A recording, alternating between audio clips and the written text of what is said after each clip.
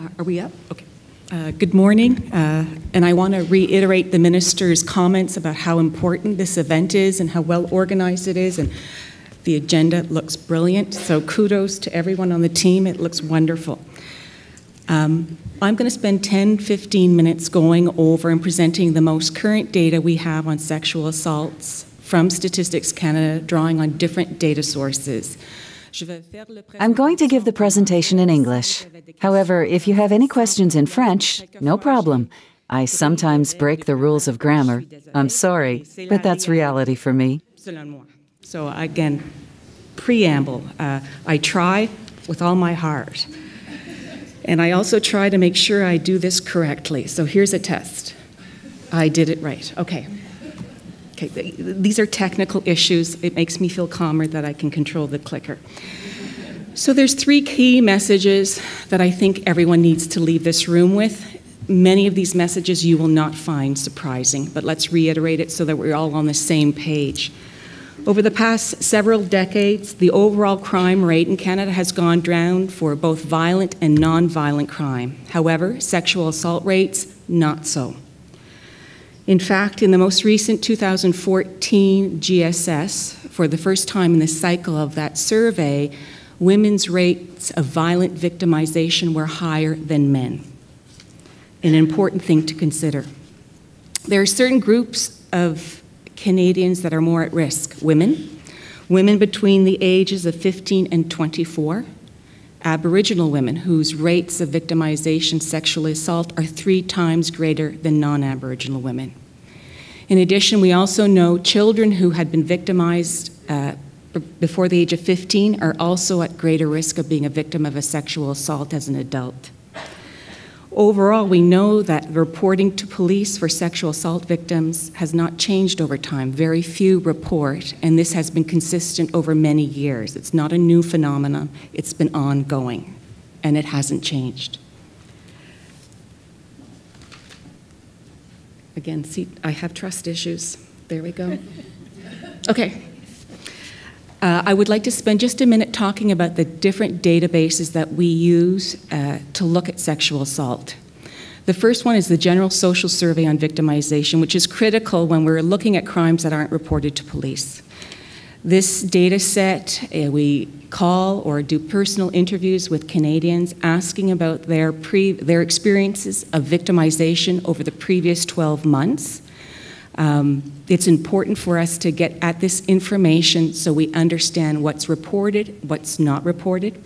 Further to that, we can get information about who the perpetrator was, impacts and consequences, PTSD, a wealth of information that helps get at information we can't get at with police data. The GSS is also critical in getting information on spousal violence, dating violence, as well as child maltreatment statistics, which again are all types of crimes that do not get reported to the police. A second critical data point is police-reported data. We get this information on an annual basis. The data that we collect and that we publish is founded incidents. Founded incidents are when the police establish that a law has been broken. A report is extracted and given to Stats Canada, and we go through several months of cleaning, verifying, processing the data to come up with reliable statistics. We collect data on 200 criminal offenses. So over time, we can look at changes for different crime types, violent versus non, by region, by CMA. So it is a wealth of information. Another critical data point is criminal court survey data. And here we can look at how sexual assault cases are handled through the court process. However, there is some limit in that we don't get a lot of information about the victim from that data set. However, within Statistics Canada now, we're doing a lot of work linking different data sets so that we can get at more information that we couldn't do so in the past. So next one. Great. So what does the GSS measure? And I mean, Carol went through the law criminal code for sexual assault. When we talk to Canadians, we don't use, were you a victim of sexual assault level 1? Canadians wouldn't understand it. There are 3 very specific questions we ask Canadians. Over the past 12 months, did you experience unwanted sexual touching? That is, has anyone ever touched you against your will in any sexual way?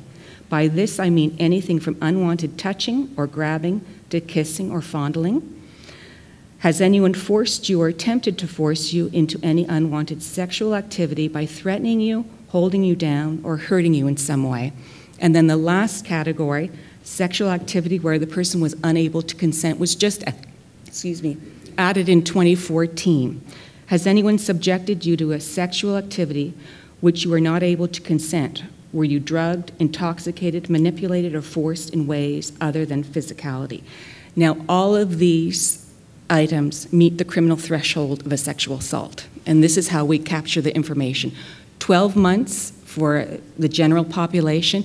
If someone was in a spousal relationship or had contact with their ex-spouse, be it common law or legal, married, we would ask in the previous 5 years whether they'd ever experienced this at the hands of a spouse.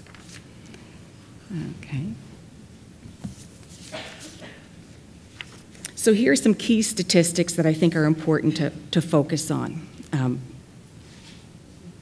We know that women are more likely to be a victim of a sexual assault, and specifically 550,000 incidents in 2014, a significantly larger amount than the 80,000 reported by men. When we take that number and put it into a rate, for women, that's 37 incidents per 1,000. So I know people are challenged mathematically, but if you think of it if there's 200 women in this room, that would mean 7 perhaps were a victim of a sexual assault in the previous 12 months. If there were 200 Aboriginal women, that number would jump to 22. So perhaps being a victim of one of those sexual assaults in the previous 12 months, 22 individuals of 200. It's a large number. And when we put it in a rate, sometimes it hides it. So we need to conceptualize what the rate means in a room full of people. It gives it more of a tangible entity. When we look at specific regions in Canada, the territories have higher rates of sexual assault, as do the western provinces, specifically Manitoba and Saskatchewan. In 2015, the total number of all sexual assaults reported by police as founded and that were cleared by charge was just over 9,000, or about 43% of the sexual assault incidents. Victims of violence turn to others for support. Specifically, 14% of violent crime victims contacted at least one source, most often a social worker or a psychologist. We know that women are more likely than males to reach out for support services. Some Justice Canada studies looked at reasons for not reporting child maltreatment, and frequent response was that the individual felt that they would not be believed, they felt ashamed or embarrassed.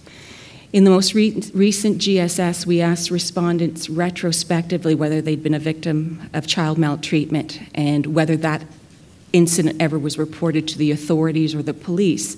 93% of adults who said they had been victimized prior to the age of 15 said it was never brought to the attention of any type of authority, be it Child Protective Services or the police. So a very important data element is trend. Are things getting better, staying the same, going up or down? When we look at the blue line, which is at the top, those are rates from the sexual assault data points from the GSS. So this is whether it's reported or not to police. And what we can clearly see is things have not changed. Over the past decade, the rate has stayed the same.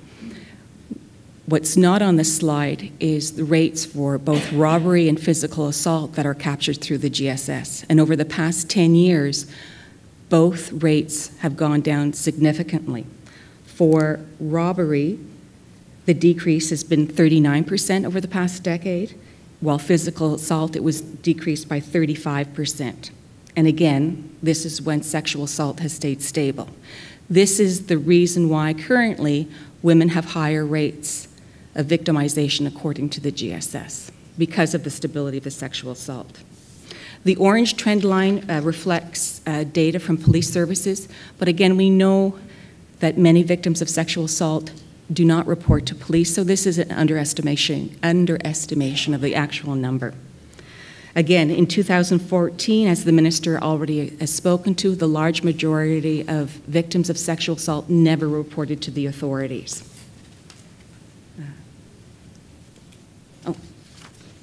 On this slide, I want to focus your attention on reporting rates. Again, the data is from the GSS, and looking at sexual assault reporting rates to police versus robbery, as well as physical assault. So 38% of victims of physical assault reported to police, whereas 54%, I want to make sure I get this right. 34% of physical violence victims reported to police, 54% of victims of robbery, and then for sexual assaults, only 5%. Again, as I mentioned at the beginning, these proportions of people reporting to police haven't changed. It also hasn't changed over time for victims of robbery or physical assault. So there's something else going on overall. What are the reasons for reporting or not reporting? There's many. For sexual assault victims, 7 in 10 felt that the crime wasn't important enough or felt that it was a personal matter and that they would manage it informally on their own. However, it's important to note that 4 in 10 stated that they felt the police would not have considered the incident important enough, felt that there was a lack of evidence, or believed that the offender would not be convicted or adequately punished. What's not on this slide are some other data points that I think are important. Victims of sexual assault who chose not to report were 3 times more likely than physical assault victims who chose not to report to state that they felt they were concerned that others would find out about their victimization. So this was the biggest concern, that it would get out there. In addition, they're twice as likely as victims of a physical assault to say they didn't want to bring shame to their family. So this was a critical barrier for many victims of sexual assault. So this next slide focuses on the fact that though victims of sexual assault might not be reporting to the police, they are reaching out. They're reaching out to victim services, seeking help. This slide shows the total number of victims seeking services from different victim services across Canada on Snapshot Day. And on that day, just under 11,000 people went through different victim services. What's important to note is a quarter of them, or more than a quarter, were there because of a sexual assault. And in fact, 3 in 10 women were there because of a sexual assault issue. So they are finding help through different vehicles. Okay. Again, this slide I wanted to point out again, looking at the rates, and this is from police data, which regions in Canada have the highest rates of sexual assault. Again, the 3 territories, as well as the western provinces of Manitoba and Saskatchewan. Sorry. Okay, this is a blank slide. I'm going to take a bit of time to walk you through this. This is some preliminary results for a study that's going to come out hopefully the end of spring, early summer. As I mentioned at the very outset, it's really difficult for us to follow an incident or an offender through police to court to the correctional system. The Canadian data systems are not integrated. They don't flow in a nice, really easy data mining way. It's just not like that. So in order for us to understand how sexual assault cases versus physical assault cases are being treated in police to courts, we need to merge large data sets to get at this type of information. So this is a unique research project that we've been working on for about 6 to 8 months, and it's very timely. What we did is we took 6 years of police records and linked them to court data. And what we the main research question was, what was the drop-off rate, the attrition rate, for both physical assaults as well as sexual assaults? We wanted to compare sexual assaults with something else, so we have information to figure through. So I'm going to walk through 6 numbers slowly so that I don't freak you out with too many numbers. There's no math test. Okay. So in the 6 years of data, what we found that there were approximately 94,000 sexual assaults reported by police in Canada as founded. A law had been broken. Over the same time period, there was approximately 940,000 physical assaults reported by police as founded. A law had been broken. So then the next question is, how many of these resulted in a charge being laid? Now, police will lay a charge when they've got an accused. They can't lay a charge if they can't find the accused. So often the number is going to get dropped down because also police have discretionary prerogative, diversionary programs. The accused could have died. There are many reasons why charges might not have been laid. So the next number will be smaller. So of the 94,000 sexual assaults, 40,000 resulted in a charge being laid. That's about 4 in 10, 42%. When we look at physical assaults, 450,000 of those incidents resulted in a charge being laid. That's about 48%, a larger proportion. 6-7% difference. So the next step is, okay, how can we find these people in the court data? So they've been charged. Where are they in the court data? So now we have 5 years of court data that we link to the police records. Okay, didn't work. What we found in the court data was that there was 19,000 of those 40,000 in the court data. And I want to make sure I'm getting the number right, so I'm taking my time. So that's just about 50%. So 50% of those sexual assault incidents where there was a charge laid, we found in the court data. When we compare it to the physical assault, is it up there? 75%. So there's the biggest change. So again, amongst the sexual assault cases, when we found them in the court records, it was just around 50%. For physical assault, it was 75%. So the next number is the attrition rate. And the attrition rate means the dropout. So we take the total number that we started with and how much is left. So the drop-off rate for sexual assaults was 79%. For the physical assault, it was 64%. So again, this is preliminary results. We're still working on the paper, and there's still many questions we're still going to look at. We haven't finished crunching all the numbers.